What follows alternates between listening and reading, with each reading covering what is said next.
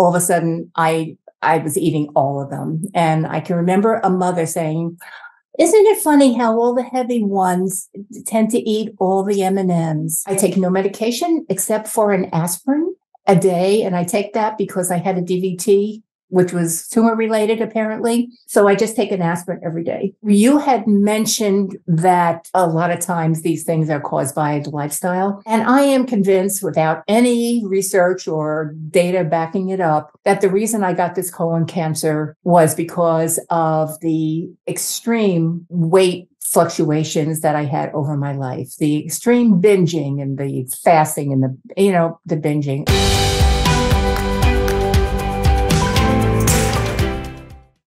Well, let's get starting. So welcome. Good morning, everybody. We have our special guest, Diane, who is with us today to share her success story. I've seen Diane for a number, I think a few years now. And so it's been interesting watching her journey. So Diane, for those that have never met you or talked to you before, why don't you just give us a little bit of background on you and then we can kind of get started. Oh, sure. Of course. Hello, Shawn. Hello, everybody. My name is obviously Diane Licata. I am 78 and a half years old. I was, this demographic, a little history. I was married to Richard for 50 years. We have 5 children, and there's now 7 grandchildren and 2 great-grandchildren. Professionally, I have been a nurse for well over 50 years in various roles in nursing, and finished my career, because I'm now retired. I finished my career as a psychiatric provider in the Pennsylvania Department of Corrections as a nurse practitioner. So I retired a few years ago, and as much as I love my career and I loved what I did, I'm also loving retirement as well. So, I have a health history. Is that where you want me to go? Finish that? No, that's fine. That's fine, Dan. It's interesting because I didn't know anything. Actually, I didn't know anything about it. So it's fun to realize that stuff. And I'd spent very little time doing psychiatry in part of my training. We did spend some time within the prison systems in the psychiatric, and that's a challenging situation for sure. But yeah. I mean, if you want to talk about maybe some of your health in general, and I know you've had some Sure. over the years. The most pervasive condition that I have dealt with since childhood, frankly, is what the DSM-5 now calls binge eating disorder, but I've always just called it food addiction, whatever. And I can remember as a 5-year-old or a 6-year-old at a birthday party, eyeing this bowl of M&Ms, didn't touch them until one other kid touched them. And then all of a sudden I was eating all of them. And I can remember a mother saying, "Isn't it funny how all the heavy ones tend to eat all the M&Ms?" So that was my first experience of the adverse effects of food addiction. Just struggled with it pretty much all the time. Of course, one of the things about food addiction is we wear it. So I've had weight problems, what was called weight problems. I didn't know at the time that it was actually an appetite problem or a weight management problem. To me, it was just eating food. So did a lot of treatments, if you want to call it, over the years.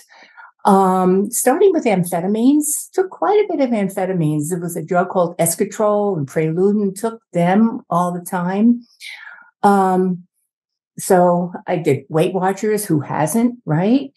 I also did a program called Medifast through my doctor, and I lost a lot of weight with that. I got quite cachectic, actually. But of course, as soon as you stop that, on it comes again. So I have, over my lifetime, gained and lost 100 pounds or more quite a few times.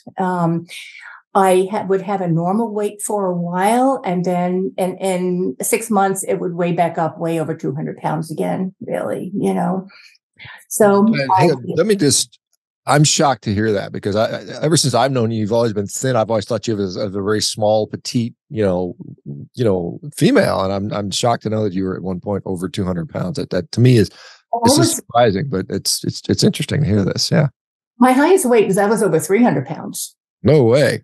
Oh Really? yeah, oh yeah, and that is when I actually had bariatric surgery, which I do not talk about a whole lot. I'm kind of ashamed of that, I think, right now. And this was 40 years ago or whatever. It was very ineffective. I might have lost 15 or 20 pounds with that. But it was very instructive in the fact that it was a stomach stapling. They didn't have the Roux-en-Y or any of that, or the sleeve or any of that back then. But I can remember feeling really angry because I could not eat enough to satisfy my cravings. So that is very salient in my mind, really. So what was the most helpful for me over the years was participation in a 12-step program. So, and it introduced me really to the field of addiction, and I wound up having that as pretty much a subspecialty. So, and of course, I worked in a prison, so I had a lot of patients who fit that bill, really, So I became very involved, not only in eating disordered, but also in addiction in general. So, and that organization that's why I'm probably still walking and talking today, to tell you the truth. So it was not very effective, not consistently effective, but it did get me through, really. So, health-wise, pretty uneventful. I mean, I had 5 kids, but, all normal births, and they're all fine. So I had a pretty uneventful health life until kind of recently, where I had diagnosed with colon cancer. Had surgery, 2 surgeries, because it kind of came back, and I had chemo and radiation, the whole thing with that. So really had it's very difficult. That kind of treatment is really very difficult. You don't feel good with that. But the thing is, I was over 200 pounds at the time. The oncology department said, doesn't matter what you eat, of course, sugar is absolutely fine, and actually they want you to eat because they don't want you losing weight there in that field.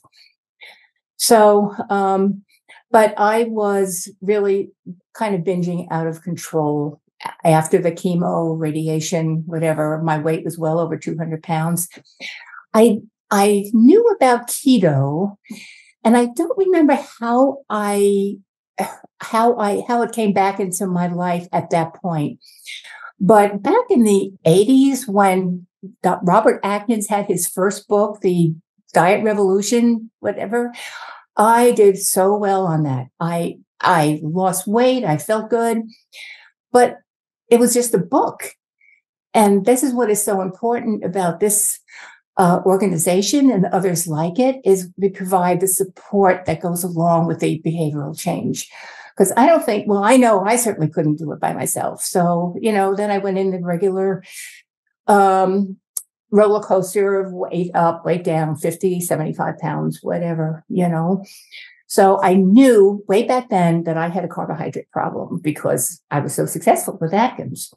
So, so when I found keto, I thought, I've been dealing with this like for years and years and years. I really know all about this stuff until I read a book. And then I found out how much I didn't know. That was pretty enlightening for me. So keto was really helpful. It kind of pushed me on the right direction. But as we all know, the keto snacks and this and the sweeteners and things like that, it really did not bode well for me, really. But it did get me started. In January of 2020, I don't know where I learned about carnivore. I just have no memory of that at all. But on January 3rd of 2020, I've made a commitment, and I haven't looked back since. So what was the date again, Diane, that you started? January 3rd of 2020. 2020. So that's Yeah. almost it's Yeah. close to now coming on 4 years. Almost 4 years, And correct. yeah. Yeah. So you had, and how long ago was the colon cancer? I mean, you said you had it, and then it was diagnosed, treated, and it recurred. The first surgery was in 2017. And then another spot lit up on a PET scan. So I had a second surgery in 2018. Between those two, I had chemo, the standard of care chemo. That's not something I know a whole lot about, but it was the regular chemo that they do for colon cancer. So, and then I went after the second surgery, I went for a second opinion at Fox Chase Cancer Hospital in Philadelphia. And they suggested radiation, which is what I did. So I did a course of radiation. Now I have heard that people who have radiation and are in ketosis have a much better result from that. I didn't know that then, but I think it's important for people to know that. But meantime, so that was 2018, 19. So, and then with the keto, did much better. And then of course started carnivore in January of 2020. It's almost like an instant recovery. I've just felt so much better, just getting rid of the chocolate chip cookies and the ice cream, really, because that's what I would go for, So, then 2022 was a year of the OR, and I don't want to repeat that year at all because I had cardiac surgery at the time. And this was a long-standing anomaly of my aortic valve. It only has 2 leaflets instead of the required 3. And it did well for decades, really, but then it didn't. So, and I had a aneurysm that went from the heart, the top of the heart, all the way up to where the arch is. And that was growing. So that was like up to 6 centimeters. And then the valve was going. So my cardiologist suggested getting it replaced. So I went to UPenn, the hospital at University of Pennsylvania. The surgeon's name is Joseph Bavaria, and that's what he does. People come from all over the world to have their aortic valve replaced. So I had that. I also had the aneurysm, a graft put there. So I have a prosthetic valve and a prosthetic ascending aorta, so did really well. I came home in 3 days and was recovered uneventfully. It was fine. I had a little bit of arrhythmias when they were going to do an ablation, and then all of a sudden it converted. So I didn't have to have that, which was really very nice. So came home, did that. And then 6 months after that, I wound up with a lung lesion. Which was growing, so I said, that has to come out. So in September of 2022, I had my right upper lung lobe removed. So as a sequelae of that, you have this big old chest tube. Anytime you have any kind of pulmonary stuff done, you have to have a chest tube too. Well, this was a big old chest tube, and I wound up getting a neuropathy from this chest tube. No clue at all. I could not tolerate any of the neuropathy drugs at all.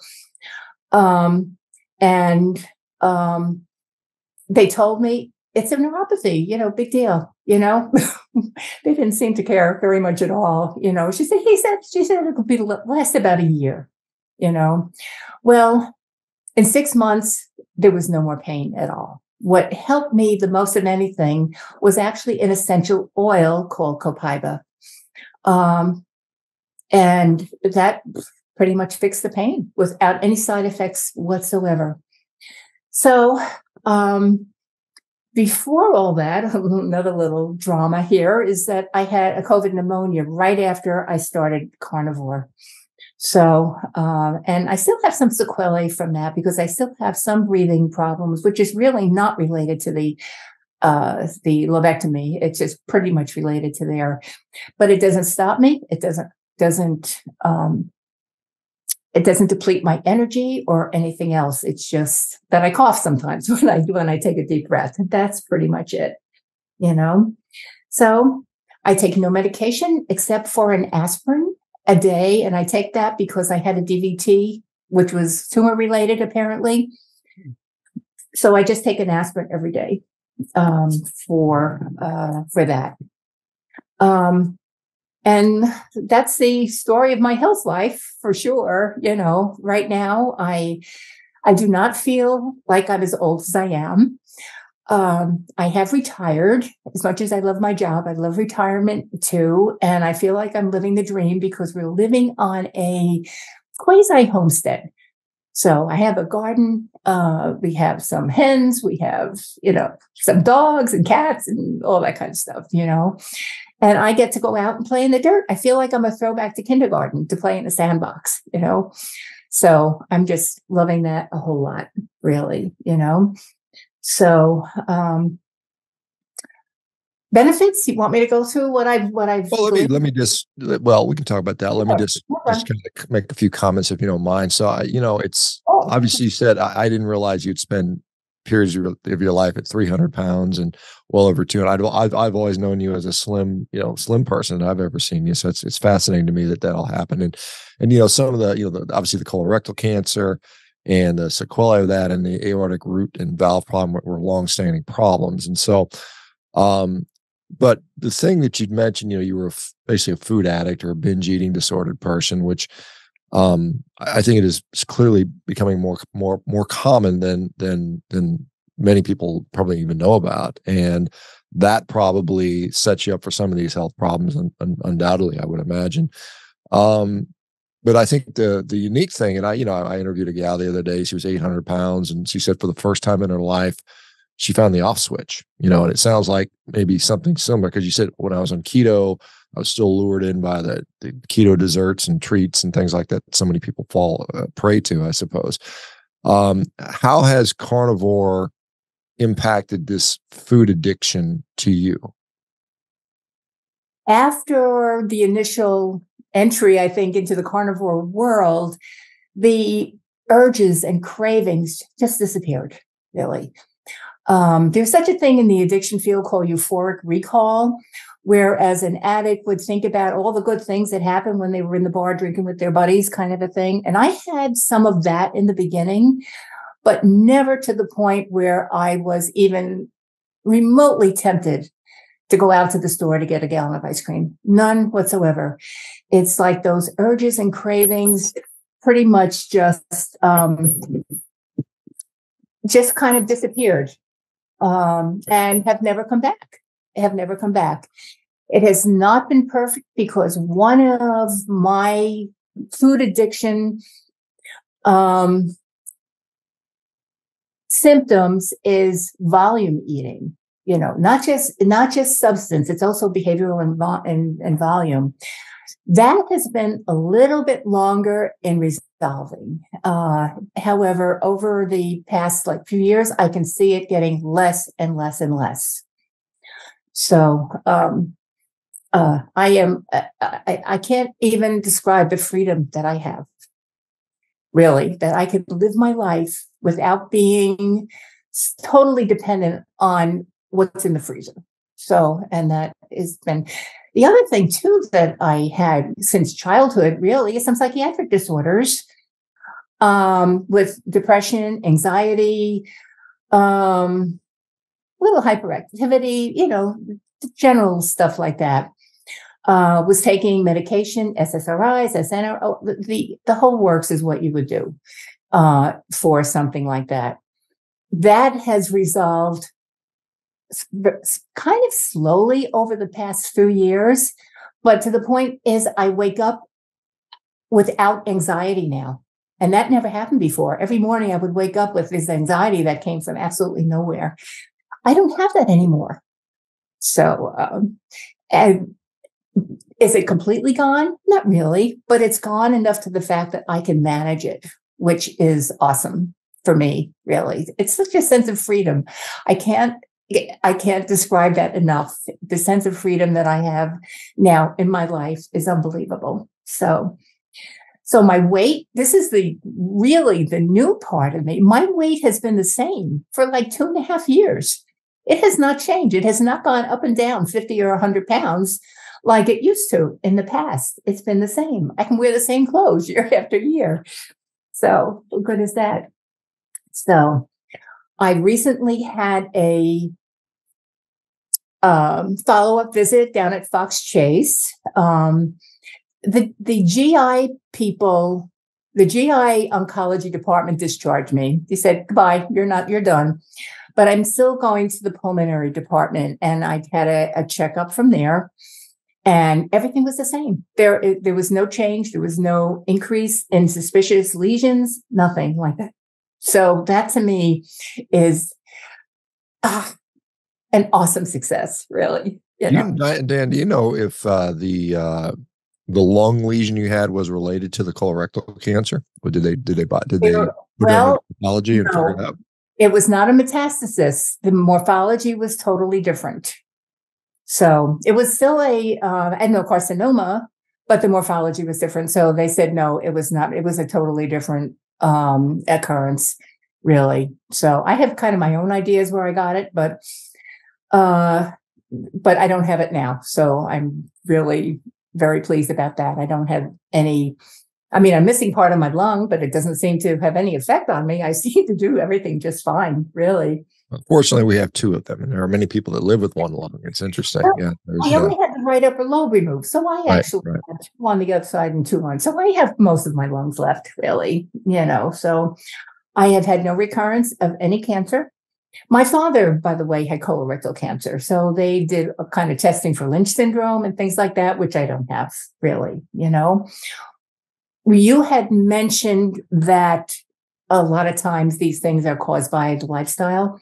And I am convinced, without any research or data backing it up, that the reason I got this colon cancer was because of the extreme weight fluctuations that I had over my life, the extreme binging and the fasting and the binging. I really think that was at least a factor in the occurrence of the colon cancer. I really do. So I'm not, I'm not chastising myself for it. It's the way it was. I'm just terribly grateful that I'm not doing it anymore. And that the surgeon, when he did the last surgery, he said, we're looking at a cure here, So I said, cool.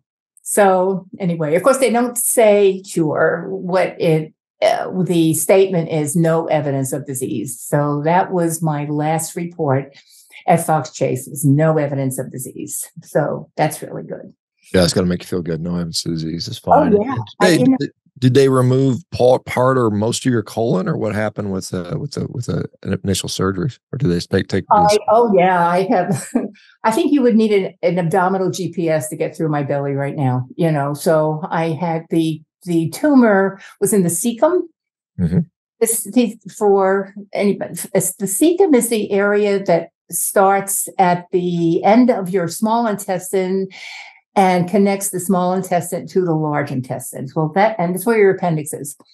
So that was gone. Part of my ileum is gone, and all of my ascending colon and part of my transverse colon was gone. So, about half your colon is gone. Yeah, that's about. Well, yeah, I suppose 40%, something like that. Yeah, right. And it was on the right side, so there was no possibility really of having an ostomy. So that was really good, So anyway, but we're humans. We recover and we adjust, and I certainly did, and my body certainly did. So. Well, that's, and I'll just bring up a side point. It's interesting that humans are one of the few animals, or the only primate animal, that can live without a colon, because we just don't need the colon to ferment. Like I said, Like for instance, an ape will get something like 60-70% of its nutrition through fermentation in its colon, whereas we can only do a small percent, like 4%, or maybe it's at most 10%, depending on studies. So it's unnecessary for survival. Now, there's benefits obviously to having it, but I want to go to this point here. You lifetime of binge eating disorder, up and down, the gastric stapling, your family's been through all this. You said you got 5 kids and still grandkids.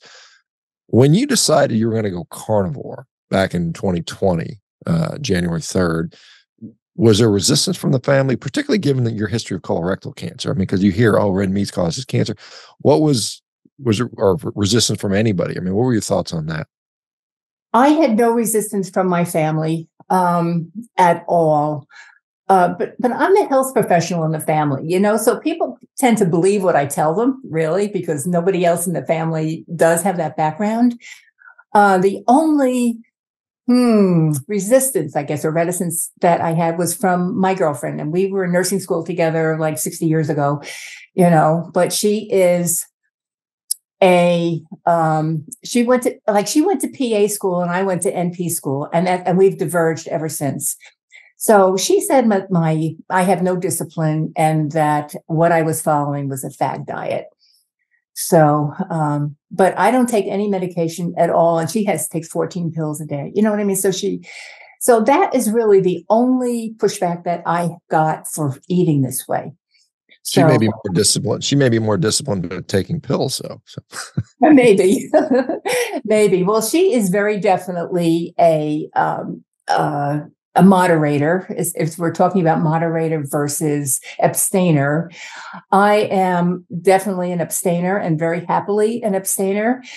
She is very definitely a moderator. Like, she'll eat a piece of chocolate 3 times a week, So, and I said, well, that certainly wouldn't happen with me. But so she has no understanding of, well, now she does, because I've talked to her quite a bit, so she might have a little bit more understanding, not acceptance maybe, but at least a little bit of understanding, really, So, but I'm happy where I am. So I grew up and educated in Jersey City, mostly, if anybody's familiar with that area. But we transplanted ourselves to Pennsylvania, probably in the early 2000s, and very happy here. We have a little homestead, and I'm kind of living the dream, as one of my sons said, really, So let me ask you, for the carnivore diet, what were you eating? I mean, was it just straight up meat, or do you have a variety of things, or how do you do this? Carnivore diet, the carnivore way of eating is perfect for me because, number one, I'm not a cook and I'm lazy. So I didn't have to. That's the problem with like keto and other food plans, is you have to figure things out. With carnivore, I didn't have to do that. All I had to do was cook a hamburger, and that suited me absolutely just fine. I had to add a little bit of vegetables back in, because I didn't have a cecum.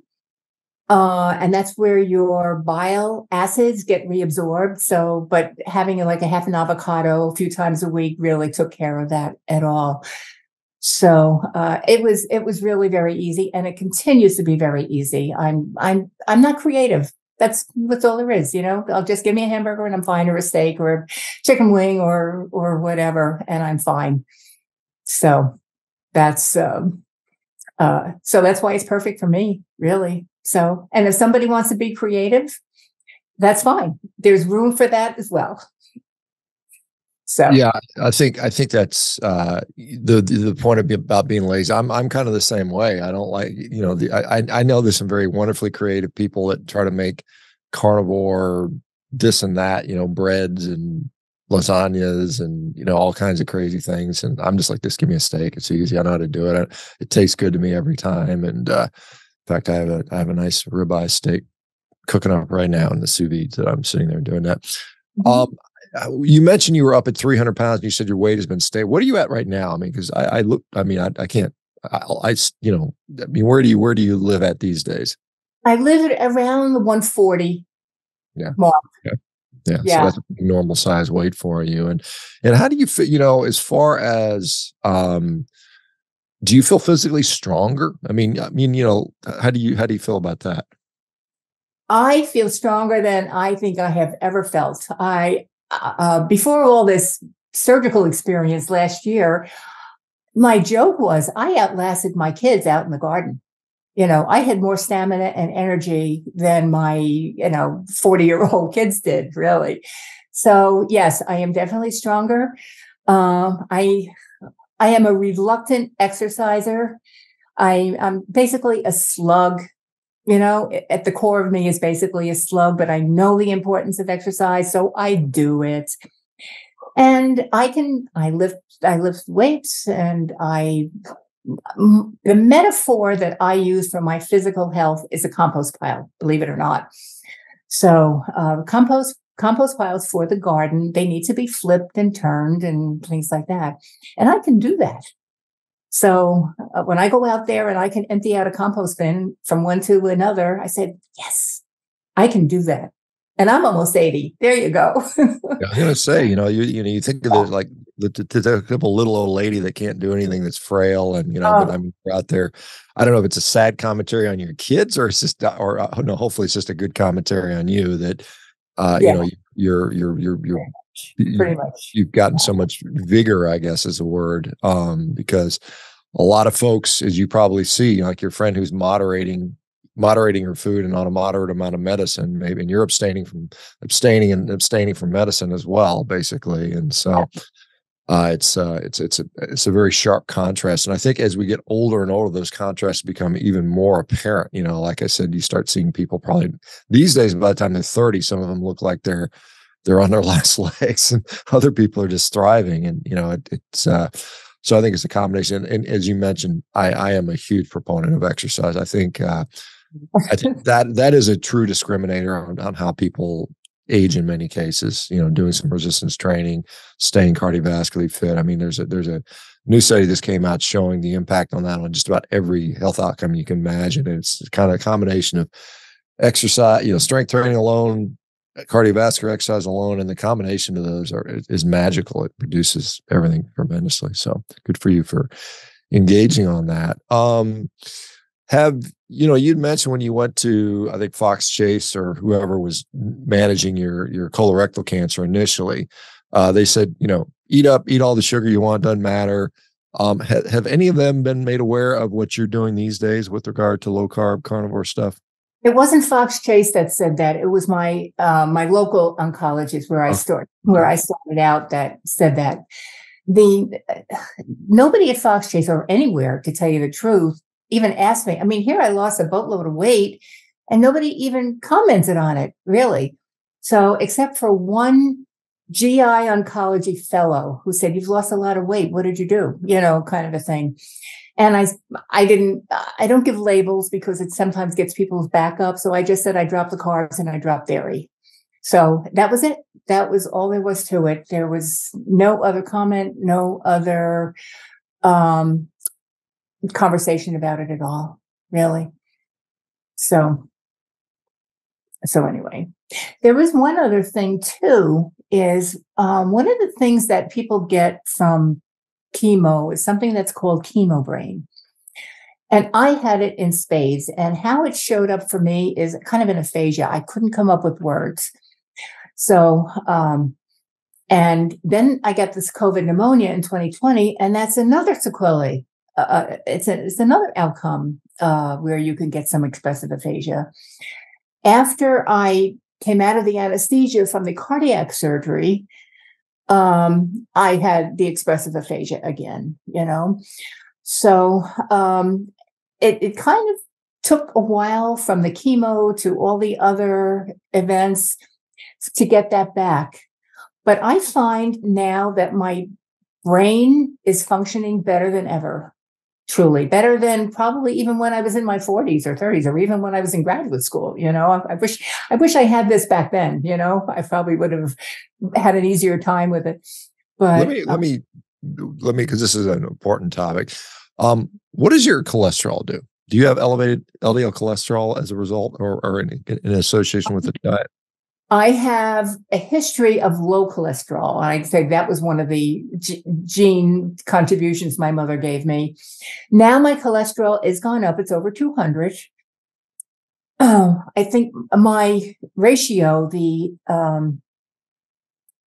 HDL, what is the triglyceride ratio or the triglyceride HDL ratio is less than 1. So your triglycerides are lower than your HDL. Yeah, my triglycerides are really low. My LDL, which gives everybody cause to kind of blink a little bit, is over 200. Your LDL is. The LDL, yeah. And I say to them, I said, I'm really glad it is there because you know about the research that says that people with higher cholesterol and LDL live longer. And they look at me like I have 2 heads, but at least I put it out there, so. Well, it's interesting because, your LDL cholesterol is high. Obviously, some people would say that's a classic risk factor for cardiovascular disease. But you'd mentioned cognitively you're better. And we know that, there are people particularly that, some people on certain, particularly the sort of lipophilic statin drugs where they cross the blood-brain barrier and may have an impact on cholesterol synthesis in the brain. They have maybe higher risks for cognitive issues, dementia and things like that. And so, because you're certainly in the age range where dementia is becoming more and more common, certainly in late 70s, early 80s type of stuff. We see that all the time. And to say that you're cognitively better now than you were 40, 50 years ago, I think is quite remarkable. Well, my mother had Alzheimer's, and I pretty much watched her in horror, really. So my reason, I tend to follow a keto diet, which means I really push to keep my ketones up and my blood sugar low, because brain cells will preferentially use ketones for energy over glucose when both are available. At least that's what I'm understanding. And also, cancer cells, for the most part, cannot use ketone bodies for energy. They need glucose. So those 2 factors really keep me on the straight and narrow. How do you, as far as adhering to this way of eating? How do you said you push to a more ketogenic style of dieting. And I think, I've said that I think particularly for neurologic issues, cancer is obviously one where those things, there's some decent data on that. So are you adding fats to your diet, or how do you do the ketosis thing? I found through trial and error, actually, that I do much better and my numbers are much better when I reduce my protein and I increase my fat. So it's about 80-20, most of the time. So 80% fat, 20%. And if I eat too much protein, too much meat, because I like that volume thing, so sometimes that happens. Nothing is perfect. I find my numbers get all backwards and I don't feel good and I lose my energy and things. So in order for me to live my life the way I want to live it, it behooves me to keep my protein a little bit lower, although adequate, and use the fat. What do you, so just, 80, 80%, 20%, I certainly get that. But what does that look like? Where's your fat source coming from? Is it like, you said you eliminated dairy at one point. So no, is it all just meat fat, or where's the fat coming from? One of the things I truly like and have not given up is my morning coffee. And in the coffee, since I don't do the dairy, I don't do dairy only because I binge on it. I use cocoa butter, which is a plant fat. But it's short-term fatty. It has some mechanism in there where it's not a bad thing to have. I'll use MCT oil. And we have a wonderful rancher butcher where we get our beef from. And he just provides me with suet and beef trimmings. And I just cut it up and, I have about a half an ounce during the day if I find myself looking for food. So that's what I do. So the meat the fat that comes with the meat plus extra fat trimmings or suet. Okay. Or butter. I use butter as well too. And butter. Okay. Fair enough. Yeah. And butter, certainly. I know there's a little craze of they call it brown butter bites. A lot of people are doing those things where they Oh, brown. I get binge like crazy on that, so I stay far away from that. Interesting. So, and family, you said your family's been supportive. Have any of them adopted either maybe a carnivore or a lower carb approach due to your influence? My youngest son, he's here with me now, actually. He has the family disease, and his weight was, he's tall. He's a big guy, number one, but his weight was 389, whatever it was. I don't know. It was really up there. And I was really afraid he was going to die, so knowing the sequelae of all of this. So in order to, in order for him to get me off his back about that, he decided, okay, I'll do carnivore. Well, he also has never looked back. He weighs probably 180 pounds less than he did. He pretty much changed his whole affect and life around. His everything changed in his life. So, and he's also never looking back, so he truly likes it. And he is, of course, a huge support for me. But none of my other kids are, they've never been not supportive, really, so I feel like I'm pretty fortunate in that field, in that line, really, that I have always felt supported by my family. So, but Jamie, he came up actually to be with me today. So he's a miracle, and I like to shout him from the rooftops as well, too. Yeah, that's got to make you feel, being able to influence your kids in a way that seriously helps them. I think you said 50 years in the nursing field, if I'm not mistaken, or something like that. Yeah. Well, I retired a few years ago. So it was like 50, a little over 50 years. And I did various things in that too. Knowing what you know now, with carnivore diet and how it's impacted your health, and you look back over your career, do you see any, do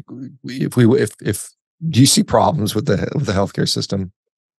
Oh, Shawn, you've got to be kidding. That is my favorite rant. And, my kids roll their eyes. I said, oh, here she goes again. For absolutely sure. And I don't know whether I wish I knew this way back or whether I'm glad I didn't, because I think, especially working in the Department of Corrections, where the heart healthy diet is the way to go here, I don't think I would have been able to keep that job. I really don't. When I think of the way I was practicing, psychiatry at the time, oh my gosh, I could have done things so much differently than I did, really, so, it's very discouraging just watching the healthcare that my children are getting. I have one son who is his father's son, and he has some hypertension problems and that kind of stuff, and increased cholesterol, for which he was prescribed a statin. He got intractable headaches. He had $1 million workup for these headaches, with MRIs and CAT scans and the whole works. The headaches never went away. So finally, I took a look at everything he was taking, found out that intractable headaches for people taking statins, like 12% incidence of headaches for people taking statins. That's like huge. So he stopped the statins. His headaches went away. Imagine that. So, so that was kind of a very concrete example of the way medicine is too, right now. And I'm so glad I'm not in it. I really am, because I would be totally frustrated, really, because I would be unable to affect any changes, any realistic changes, really. So unless that's a good point, because, we have this healthcare juggernaut that is a $4 trillion, healthcare industry, $4 trillion a year in the US. And it's just enormous amount of money. And I think of guys like Dr. Mark Cucuzella, who, labored tremendously in his hospital there in West Virginia to finally get a low carb menu option at the hospital. And that was a big celebration. Well, corporation came and bought out the hospital and said, Oh, away with that stuff.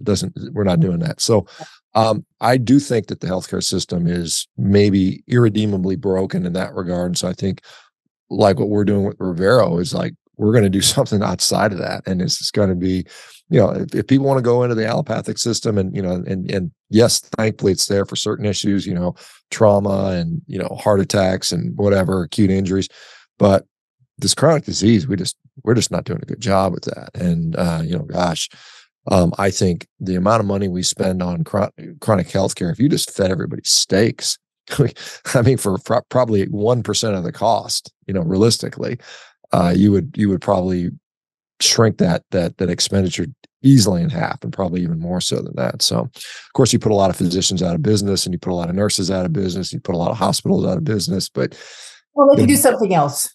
Right, you can do something else more productive with your time. Instead of spending half your time treating sick people, let's have not less sick people, and we can do more productive things in society. So, you'd mentioned, you've had obviously your setbacks. You had the valve issue and the aortic root replacement, which clearly that wasn't caused by a carnivore diet. You had that one lung nodule that, who knows? I mean, it's hard to say. Has there been any major negatives with this diet since you started in 2020? Has it all been, unicorns and rainbows, or has there been some? I've been pretty much dancing with unicorns for the whole time. I joke and I say the worst part of this carnivore diet is keeping my stove clean. But no, that is a real concern.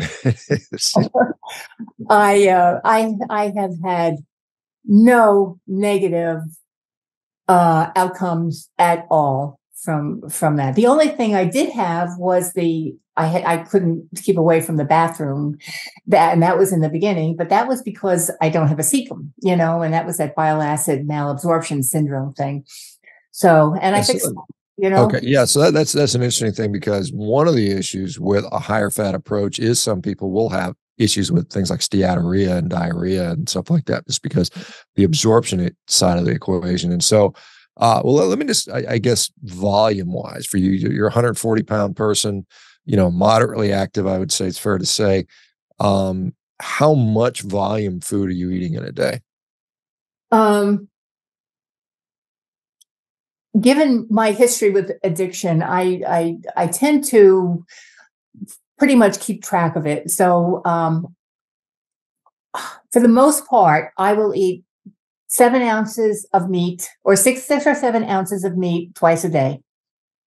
Okay. And that's the extent of the protein. Of course, sometimes I'll have eggs and sometimes I'll have liver, you know what I mean? But generally that's it. And as far as the fat goes, I don't know. I pretty much stopped measuring the fat just because I've been eating more of it. And I gave up putting it on the scale, although I was doing that originally. So, but I'm thinking fat, a total fat, including the plant fat that I have in the morning with my coffee, it's probably 3-4 ounces, maybe. Okay. So not a high volume of food. And just, no, not a high volume. That's the problem. Yeah. Because I like volume. Mm-hmm. Yeah. Yeah. And so, you said 2.5 years, your weight has been stable. Is that the longest stretch in your life where it's been stable? Oh, for sure. Yeah. Oh, I might have gone 6 months at the same weight, for sure, at the most. And I'd be up another 50, 100 pounds, for sure. This is totally a new experience for me to wear the same clothes year after year after year, so this is. Yeah, because a lot of people will say, and this is, because a lot of people come to carnivore and they say, I finally found the solution. And then, the naysayers will say, well, we'll wait 2, 3, 5 years. You'll be back to the same because you regress to the mean. But I mean, how do you know that this isn't, because you said you had success with the Medifast diet. How do you know that this is sustainable for you? Is there something that's different about this? I don't actually. I just take one step at a time, really. Right now it's working. If for whatever reason it doesn't working, I'll change it. Whatever. I have a wonderful carnivore coach who is very cognizant of the various nuances of fat, protein, et cetera, so I basically go by her suggestions and her ideas. And if it stops working, I'll change it up. One of the things I have added actually is fasting, and I am not a happy faster, really. I mean, I like to eat too much, really, So I will fast. I have fasted as much as, 70 hours maybe, or whatever. But I really like doing that because I like the physiological outcomes of that. I like the fact that fasting will increase autophagy, which to me is important. And my numbers go in the right direction and I feel good. So anyway, so I have incorporated fasting into this way of eating as well. Yeah, well, good for you, and it's good to have some support. That it's like I said, this can be a lonely road for a lot of people because most people around you are indulging in the pumpkin pie. Particularly this time of year, they're eating all the desserts and sweets and things like that, and it's often a challenging time of year, and a lot of people fall off, even in the carnivore spaces. Do you find that? I mean. 5 years ago when you're going through chemotherapy, your outlook on life is like, am I even going to be here? What is your outlook for the next, I'll say 10 years? Cause you may easily live another 10, maybe even 20 years. Who knows how long you're going to be around? Do you have thoughts like, this is what I'd like to do now? Or I mean, you sound like you're having fun. I plan to be a centenarian. I truly do. So I had one of the things though, as far as the colon cancer and other things go, I never felt like it was the end of my life. I always felt that I will beat this. So, and it's always been my attitude. I don't know where I got that from, but I seem to have. And, and the way of life that I have adapted now really supports that, really. So, I've had always a very positive attitude, especially that when that surgeon who did the abdominal surgery said, we're looking at a cure here, so I said, oh, well, that's good. And I'm hanging on to that one, so will I get another cancer back? I mean, who knows really, but I'm certainly not worried about it. So I'm keeping on. That's a good attitude to have for sure. Let me think what else. We got a couple minutes left, Diane. Anything else that you'd like to share in the closing few moments we have here? A lot of it is like esoteric stuff that I wish I had known decades ago. And it's like what I had to give up in order. I think lack of stress is an important thing. And I had to kind of do things in my life, in my relationships with my family and others to promote that lack of stress. So one of the things that I have learned to do is, number one, I gave up control. I gave up control of anybody or anything that I cannot control. I've given up trying to manipulate other people. I've given up trying to be right all the time. And I found out I don't have to be right all the time, but that was something that kind of ruled my life for many, many, many, many years, and it was a horrible thing for me if somebody would prove that I was wrong. Well, I don't have that anymore. If I'm wrong, I'm wrong, and lesson learned, So, and that's all very new for me. And I think it's the clarity of my thinking that has allowed me to adopt that attitude, really. So, which is really good. So, it's really so much more peaceful way to live. It really is. So, yeah, I think it's an important point you bring up. The stress aspect is a huge driver of disease. I mean, we kind of dismiss it because it's hard to really quantify, but I mean, that does have an impact on anything, whether it's your blood sugar or your quality of sleep or whether or not you develop heart disease or not. Stress is a big component. So it's good to be able to sort of let go of some of that stuff, and say, hey, look, okay, whatever.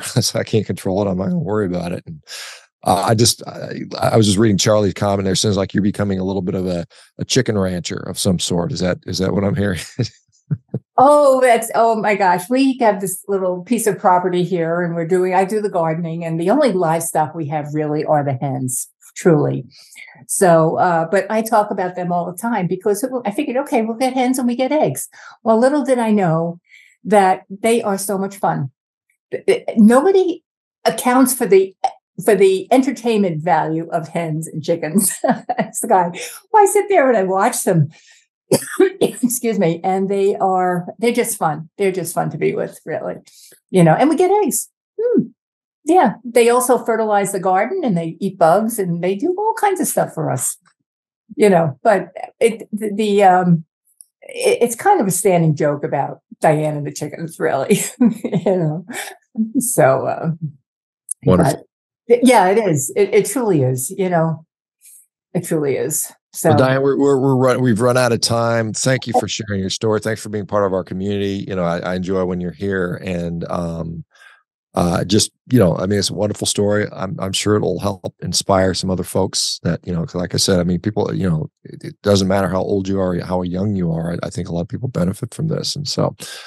Thanks for that. For the rest of the folks, we have another one at 1 today. Greg Gunthorpe, who's should be an interesting interview if anybody wants to come back for that. But anyway, thanks everybody, and Diane, good luck to you and keep up the good work. Thank you, and Shawn, thanks to you too for all you do.